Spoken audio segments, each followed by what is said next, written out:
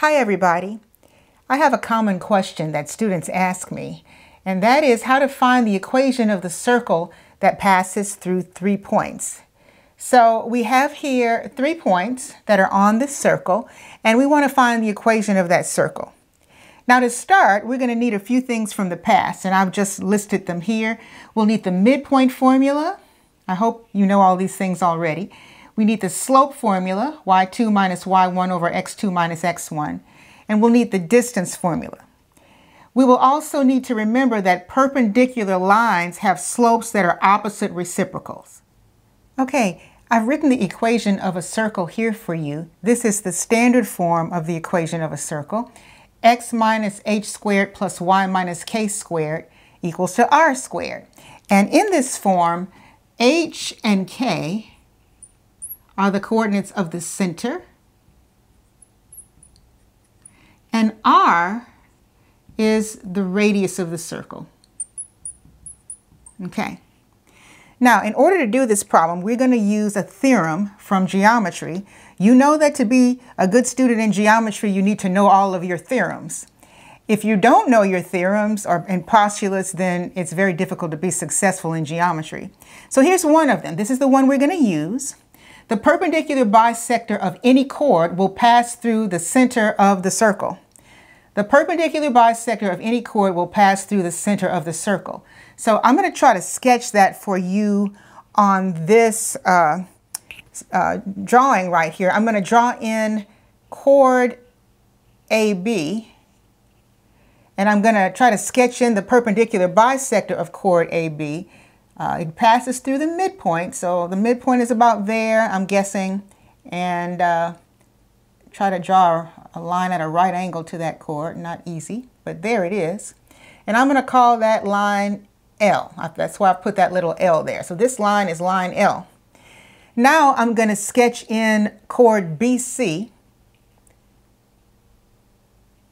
something like that, and kind of eyeball the middle of that and sketch in the perpendicular bisector, something like this. And that is the perpendicular bisector of BC, and I'm going to call that N, okay? So the point where these two lines intersect is the center of the circle. This is going to be HK when we're finished, okay? So our next step is to use algebra to find the point of intersection of these two lines, line N and line L. So we need to get the equations of the line. And in order to get the equation of a line, we need a point on the line and maybe the slope of the line. So let's go after line L first. Okay, that's the perpendicular bisector of the chord AB. So I'm going to go after line L. First thing I'm going to do is to find the midpoint of line of chord AB. So I'm going to average the x coordinates and average the y coordinates, and I get the midpoint is -1/2, -3/2. Okay, so that's our midpoint. All right, I also need the slope of chord AB because I need to take the opposite reciprocal of it to get the slope of my line. So the slope of chord AB is equal to y2 minus y1 over x2 minus x1, which gives us 1 as our slope. So then the opposite reciprocal of that number, the opposite of 1 is -1, and of course the reciprocal of 1 is 1. So the slope of our line L, is going to be -1. So I'm going to write the equation of that line. Now I'm going to use slope-intercept form. You might want to use point-slope form. It really doesn't matter. Let me plug in the midpoint because that's the point on the line. So I have -3/2 is equal to my slope times -1/2, my x-coordinate, plus b. We don't know what b is. I'll solve for b. And so if I subtract 1/2 from both sides, I get b is equal to -4/2 or -2. So my equation of line L is y is equal to my slope, x minus 2. Of course, we do not have to write this 1 if we don't want to. So that is the equation of line L. Okay, now we're going to repeat that same procedure to get the equation of line N. N is the perpendicular bisector through chord BC.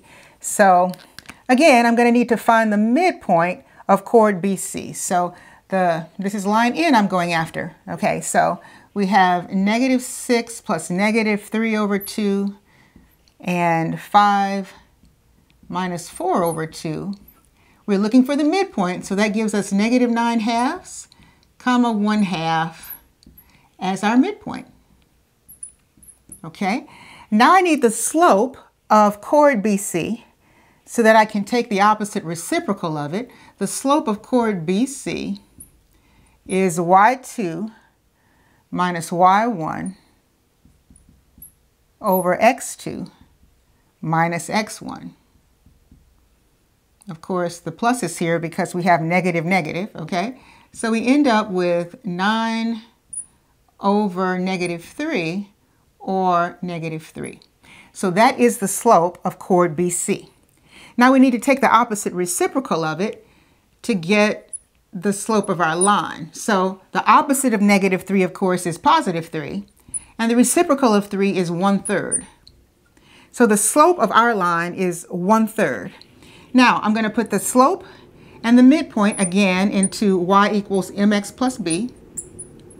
All right, the y coordinate is 1/2, the slope is 1/3, the x coordinate is -9/2, and we do not know b.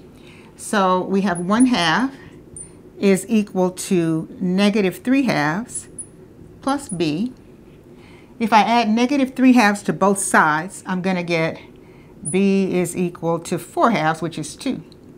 So then, my equation is y is equal to my slope, x plus my b, and this is the equation of line N. I'll write it here.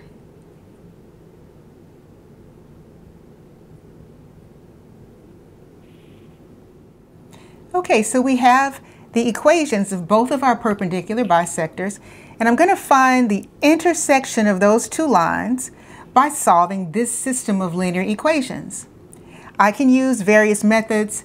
Here, substitution would be easy. So we know that if two expressions are equal to the same thing, in this case y, then they are equal to each other. So I'm going to set them equal to each other.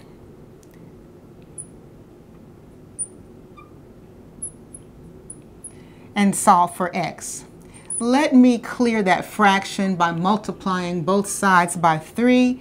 We'll multiply every term by 3, and we have -3x minus 6 is equal to x plus 6.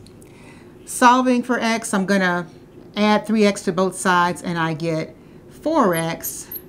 Subtract 6x from both sides. Subtract 6 from both sides, and we get -12. So x is -3. That is the x-coordinate of our center. Okay? To get the y-coordinate, I'm going to plug in this -3 into either of these. The top one's easy. So y is equal to -3 minus 2, which is 3 minus 2, which is 1. So my center, the center of the circle, is -3, 1. Yay! Okay. Now I need to find the radius. The radius is going to be the distance between the center and either of these points, any of these points, but the easier one to me is point A. So I'm going to use the distance formula to get the distance between those points, the center and point A, okay? So I have x2 minus x1, so -3 minus 2 squared plus 1 minus 1 squared. Oh, that cancels. That's nice. So the distance then is -5 squared, the square root of that, which is just 5. So my radius is 5. I have the center and I have the radius, so I can write the equation of the circle. The equation of the circle, and that was the point of this whole problem, is x minus h squared plus y minus k squared is equal to r squared. Simplifying, we have x plus 3 squared plus y minus 1 squared is equal to 25. And that is the equation of my circle. So I hope this helped you. If it did, please press like, leave a comment if you like, and I'll see you next time.